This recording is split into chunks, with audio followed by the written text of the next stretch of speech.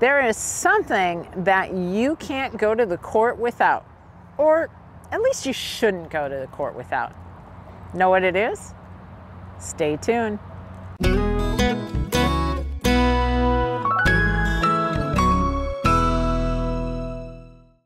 Hey everybody, my name is CJ Johnson, and together with my partner Tony Roig from In2Pickle, we are Pickleball.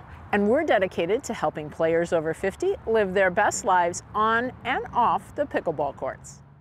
You can go to the pickleball court and you can have the wrong paddle, the wrong sunglasses, the wrong water bottle, but don't go to the courts with the wrong shoes.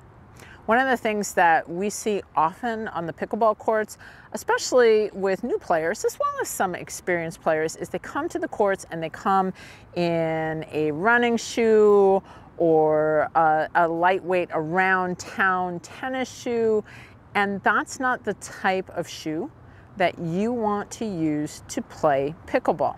Now, you might be thinking to yourself, why does that make a difference, CJ? Well, pickleball shoes are built for the lateral motion that we have in this sport.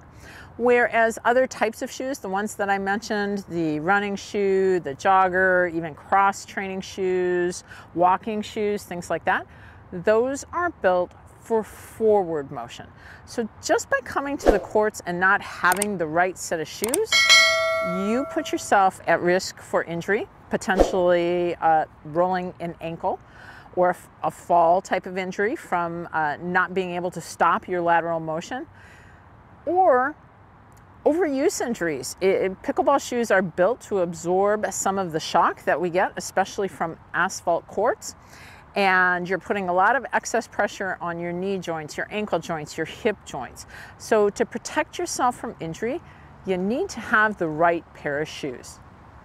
Before we start talking about the right shoes for pickleball, let's talk about some of the wrong shoes for pickleball and what makes their design much less than ideal on the pickleball courts. The first one that I mentioned is just a lightweight shoe that you would wear around town. You're running, doing some errands. You can see by the way I move this shoe around and twist this shoe that there's not a lot of stability. This is not going to support your feet and your legs when we're moving laterally on the pickleball courts. The other thing you can see, not very stable back here, not a lot of cushioning, so there's no way to absorb, the shoe doesn't have any way to absorb some of the shock that you're getting just from your feet moving around the pickleball court. Yet these are shoes that we see often. They're just not supportive enough to play pickleball in. So that's the first one. The next shoe that you see often on the pickleball court would be a running shoe. Let's keep in mind what this is designed to do.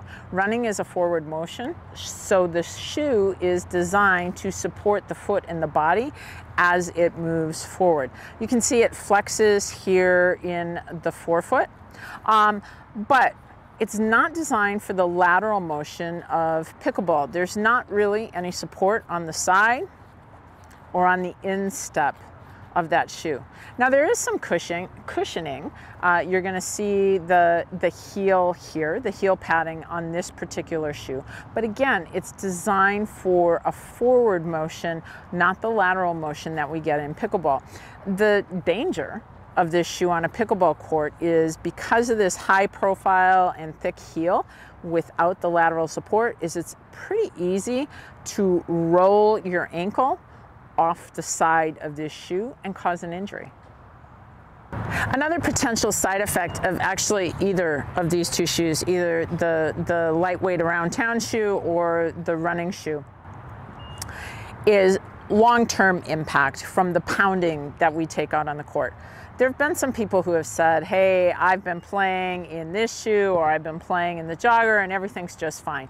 Well, in the short term, maybe you don't roll an ankle, but they're not designed to help to cushion the body from the impact that we get when we're playing on these hard asphalt courts. So over a period of time, the wear and tear on your body is just not worth it.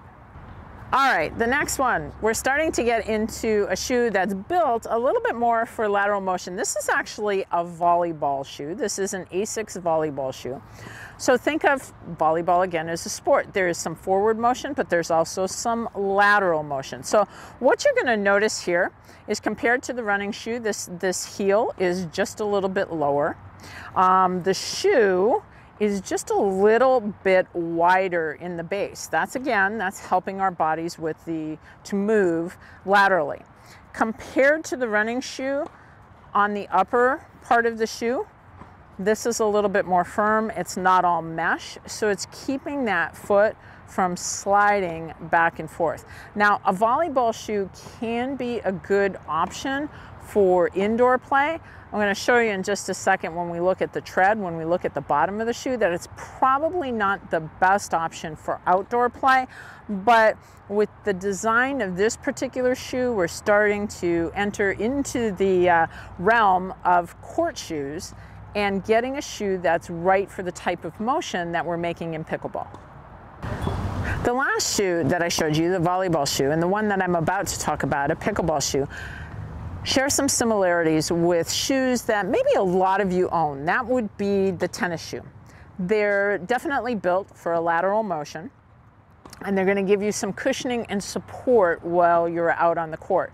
But make no mistake, a pickleball shoe, one that's specifically designed for pickleball, is different from a tennis shoe. Believe it or not, there's more lateral motion in pickleball than there is in tennis.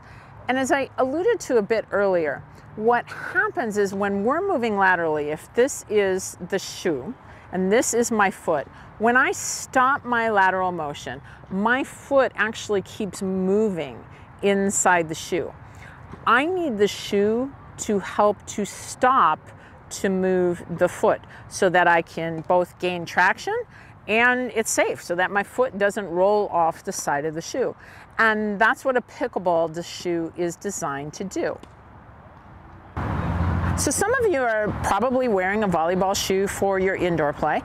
My guess is many people are wearing a tennis shoe, a court shoe, something built specifically for tennis. That's going to help to support the body, to minimize the lateral motion, because it has the features that we're talking about on the side of the shoe to prevent the foot from slipping. Now, I don't play tennis. I'm playing pickleball. That's all I'm playing. So I wear a shoe that's specifically designed for pickleball.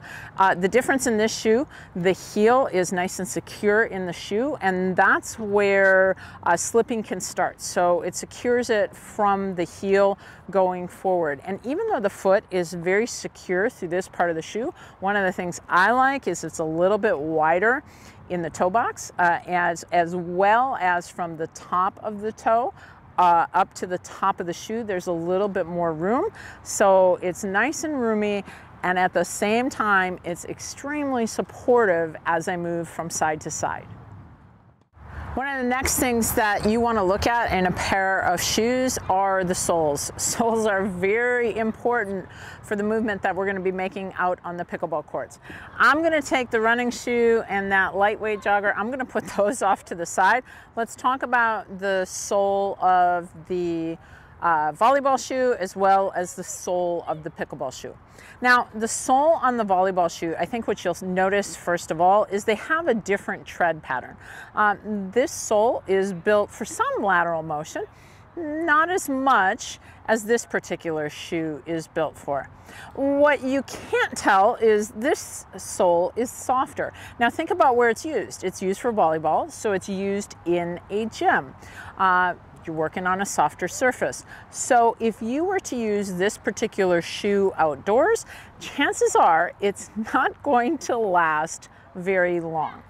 This is actually a Vibram sole. So this sole is built to take the punishment and the abuse of being outside, specifically on an asphalt court.